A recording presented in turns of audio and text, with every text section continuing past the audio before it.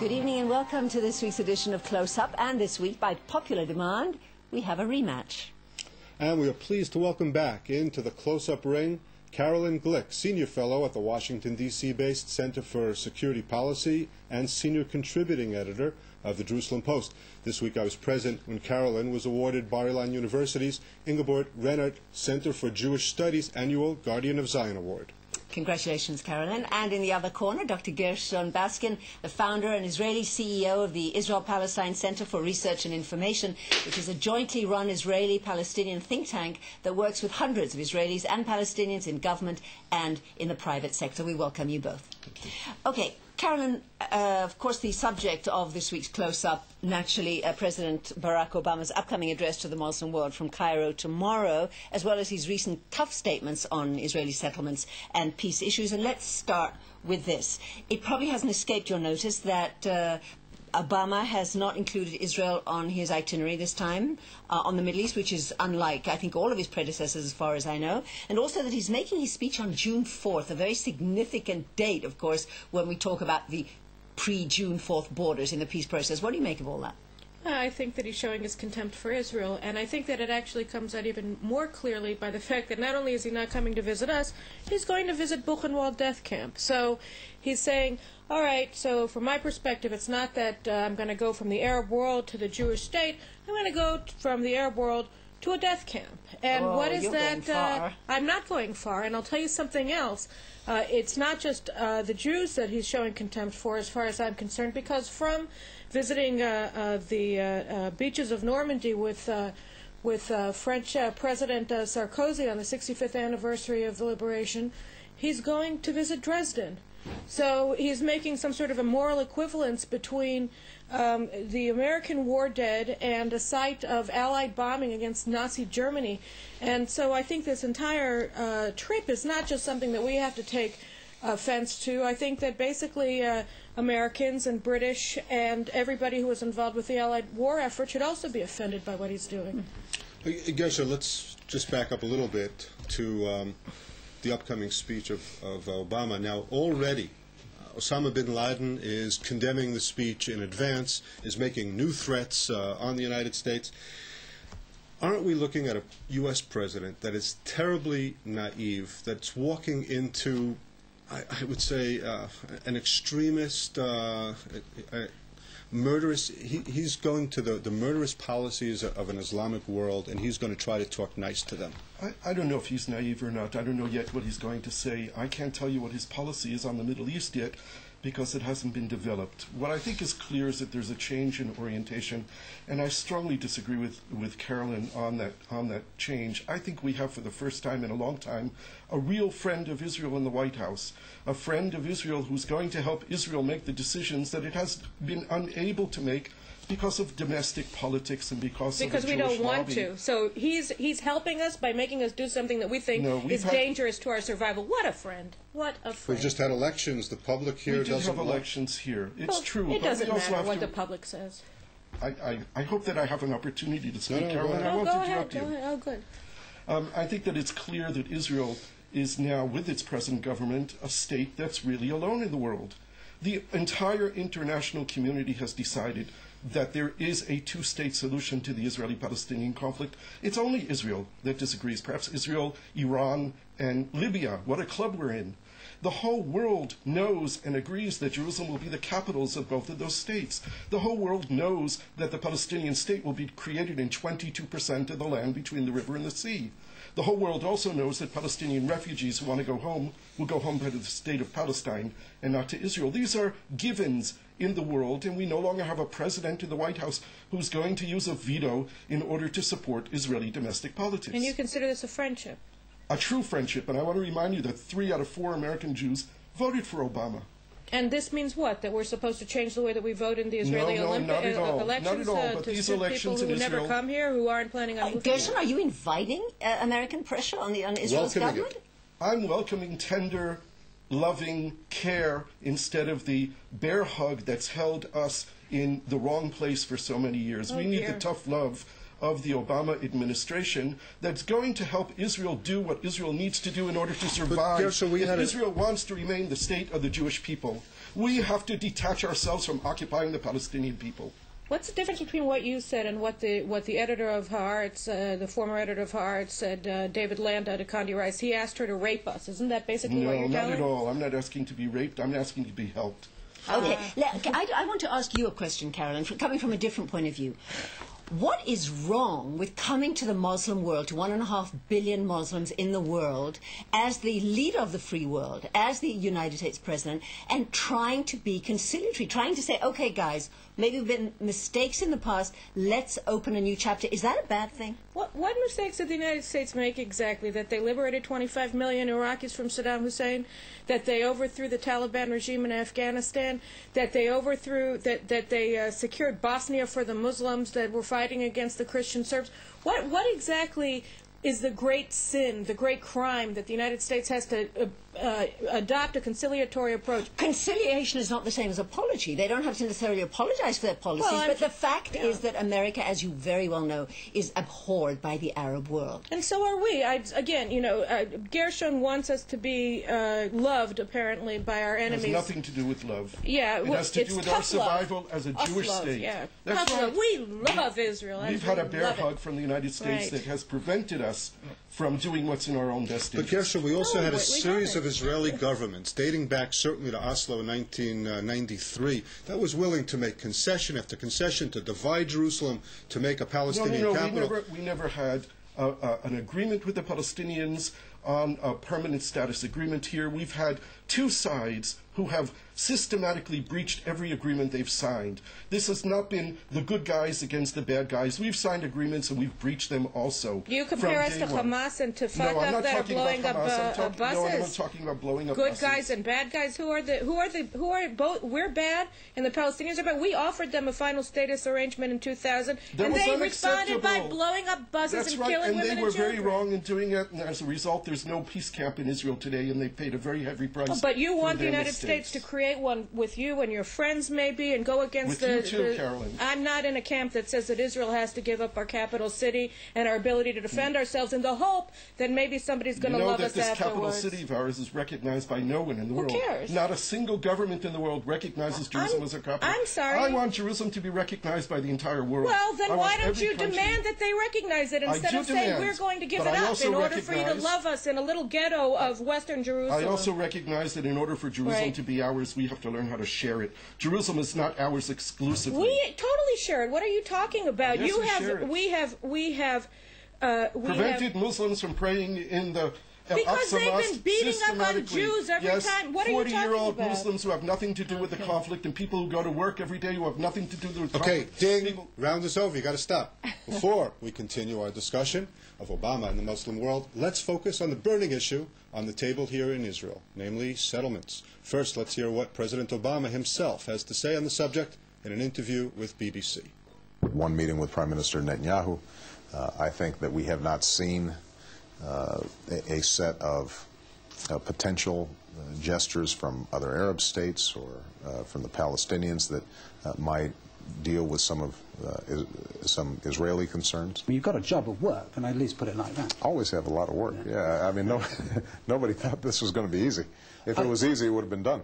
But I do think that we're going to be able to get serious negotiations back on track, and we're going to do everything we can, because not only is it in the interest of the Palestinian people to have a state, it's in the interest of the Israeli people to stabilize the situation there, and it's in the interest of the United States that we've got two states living side by side in peace and security.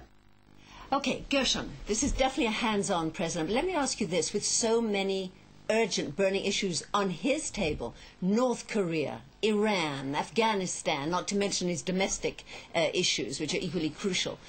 Why is it the business of the United States president that a kindergarten adds a room to an existing structure in an Israeli settlement? The State of Israel agreed to the roadmap for peace that the Americans authored. President Bush was behind it. And in that roadmap for peace, there are obligations that are put on the Palestinian Authority, which we demand that they fulfill.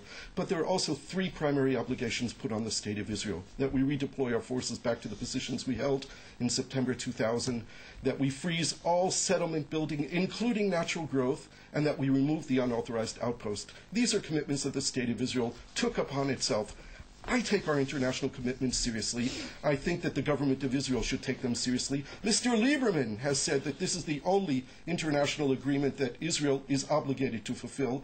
So I think that President Obama, in seeking to bring about future agreements in this region, needs to make sure that what is agreed upon is implemented. Carolyn, is that logical? No, actually, it's not true. We didn't agree to the roadmap. The government passed a decision in May 2004 regarding the roadmap, which involved accepting the roadmap with 14 reservations. And that's the Americans only rejected those reservations. It doesn't matter. I'm talking about the obligations of the Israeli government, not the obligations of the American government. So first of all, from a legal perspective, the Israeli government is not obligated to the roadmap as it is written. It is obligated to the 14 reservations it made, which included attenuation of all of the demands that you just laid out regarding Israel, and it also stipulates that Israel is going to take no action vis-a-vis the roadmap until after the Palestinians have purged all of the terrorist organizations. Which is a organizations. violation of the roadmap. The roadmap No. talks about I'm saying what parallel obligates the State of Israel. And by the way, that is not a constitutional obligation in the sense that what we're talking about here,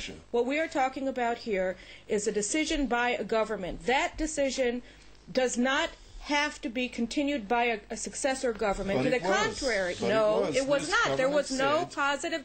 There was never any positive decision by the Netanyahu government to adopt it. There has to be a vote in order to have an equal amount of obligation. It has to be voted on, and it hasn't been voted on. If you could, Caroline, comment on just a recent comment by President Obama, where he said that there's a need for more honesty between Israel and the U.S. We all know that the settlers, in effect, have used deception, a wink and a nudge in dealing with our own government.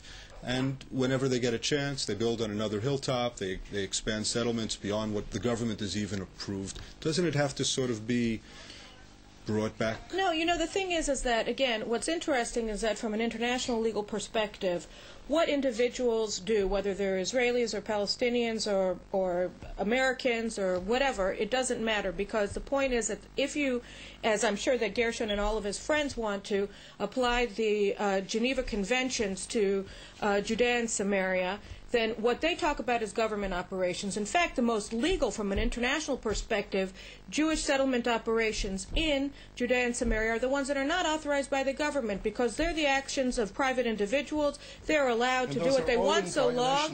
No, they're not. That's entirely in violation. No, yes, in your La La Land version of international law, where Jews have no rights. We are not the Jews have lots of rights, but we do not have the right. Our rights involve us giving away our land for our sworn enemy. We have the right to give up Jerusalem. We have the right to give up Judea and Samaria. We have the right to build as many military camps as we need to build in the West Bank. You're talking about a government versus individuals. I'm talking about the rights of individuals. Legal responsibilities under I'm talking about the rights of individuals. You're talking about the rights of I think your disagreement is clear, Gershon. Karen, I want to ask you this. Yes. Last week, Knesset member Benny Begin sat in that chair, and he said he favors dismantling the illegal outposts because Israel is committed to do it and because they're illegal. What do you say? Is that more something to it? I think that the government should be enforcing all of our laws, including laws against treason when it's committed by Jews or by Arabs. I think that our building code violations, whether they're committed by Jews or by Arabs, all of them have to be equally enforced. What I disagree with, whether it's regarding outposts, whether it's regarding Bedouin villages in the Negev, or Arab villages in the Galilee, or Jewish building in where I live in Mevaseret, I want the law to be equally enforced. When it is not equally enforced, when it is enforced against a specific group of citizens and not enforced against another group of citizens, then you're not talking about the rule of law. You're talking about the unbending of the rule of law. It's about time that the Israeli law be enforced upon the settlers and their violence against Palestinians, yes, because and their violence against anything. the army, and their violence against police. I want to see some of these people brought to justice. Oh, yeah, you can't wait. You can't wait. Oh, we want to see them suffer. suffer. Oh, please. let me Carolyn, see come them on. suffer. Okay, isn't that just being a little hypocritical? No, not at all. There is settler violence. You may say, And okay. they're arrested every single day. No. And we released just had- 5 minutes and later released- and never No, brought they're to not trial. released 5 minutes the charge, later. The penalty for killing a Palestinian is 4 months in prison and 6 months Who in public has been service. convicted of killing a Palestinian who received 4 months in jail? I'm just wondering. They're released. But because They're they released, weren't found Carolyn. guilty. What are you talking Of about? course they weren't found guilty. All right. So then they're Ding, not ding, convicted ding. Of course. murderers. What Okay, are you you talking about? guys, you guys need to take a deep breath. 1 second now, and there's the end of, there was the bell, ending round didn't hear it. 2. Before heading into the third and final round, let's hear the White House comments of President Obama and Prime Minister Netanyahu at their White House summit on May 18th. On the linkage, they're talking about the linkage between Iranian nuclear issue and the Israeli-Palestinian peace process. It's very clear to us.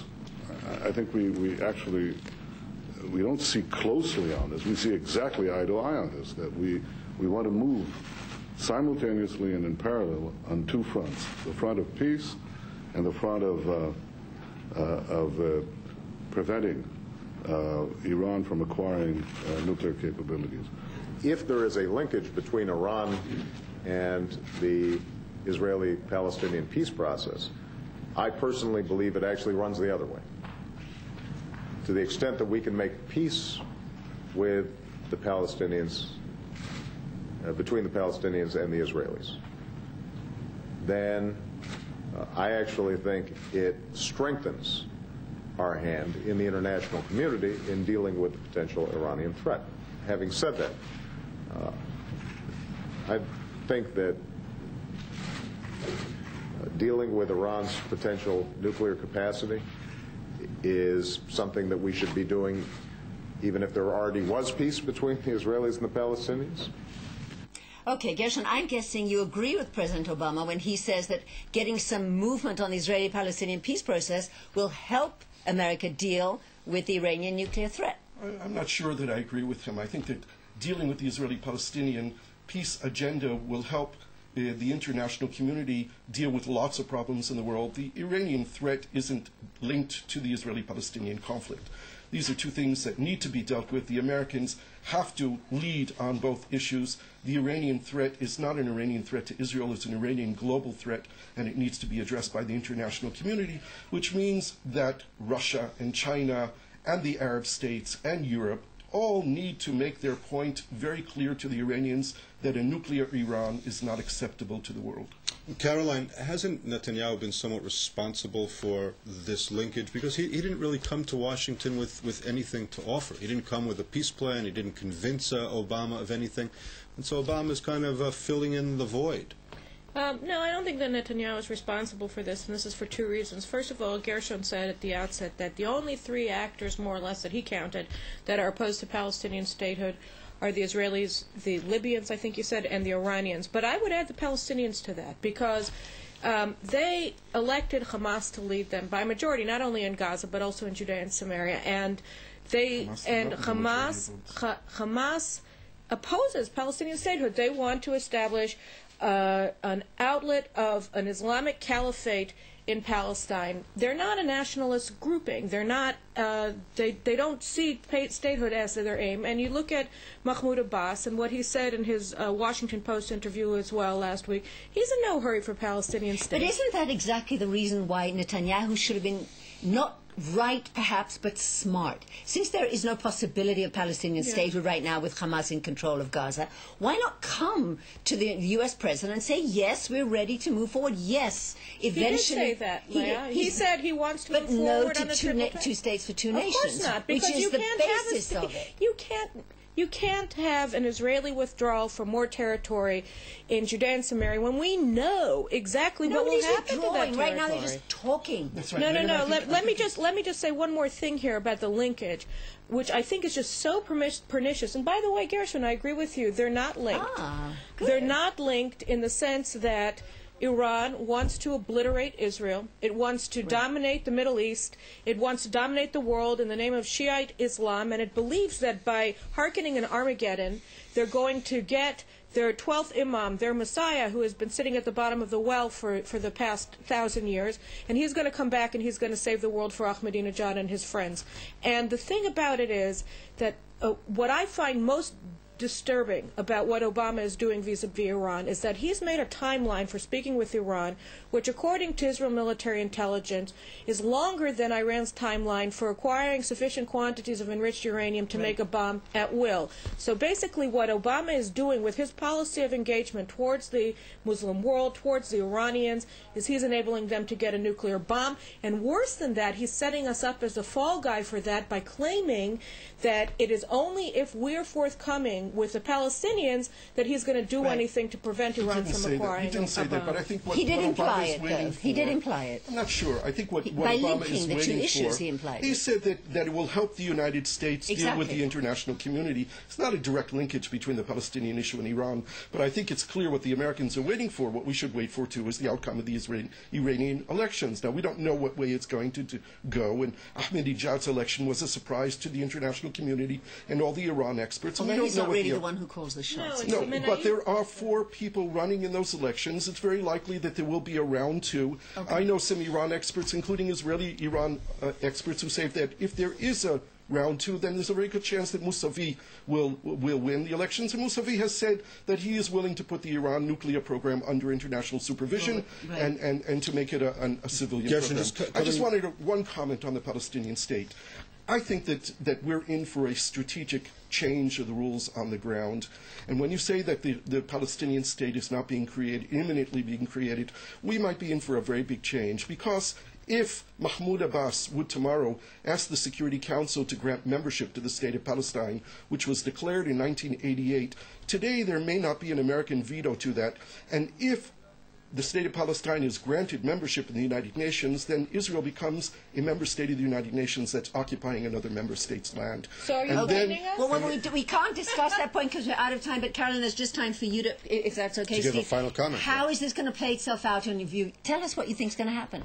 With this whole, in this collision course that we seem to be on with the United States. Oh, we're on a collision course with the United States. What's going to happen, do you think, Caroline? I think that it's going to become very unpleasant. And I think that under the circumstances that unfortunately we find ourselves in with the Obama administration, particularly vis-a-vis Iran, by the way, I think that we just have to do what's best for us. And I don't think we have any choice. I mean, I think that we should all be wishing the government well and strength, and telling them that we're behind them because we elected them to do certain things, one of which is to prevent Iran from acquiring nuclear weapons. All right, we're all out of time. The final bell is rung, and we're going to leave it to our viewers to decide who won on points. That's all the time we have for this week, and we'd like to thank our guests for the evening, Carolyn Glick, Dr. Gershon Baskin. Yes, it was interesting. Thank you both very much. And we'd love to hear what you think. You can write us at ibatvnews@gmail.com. Until next Wednesday at the same time, thanks for watching Close Up. Shalom from Jerusalem.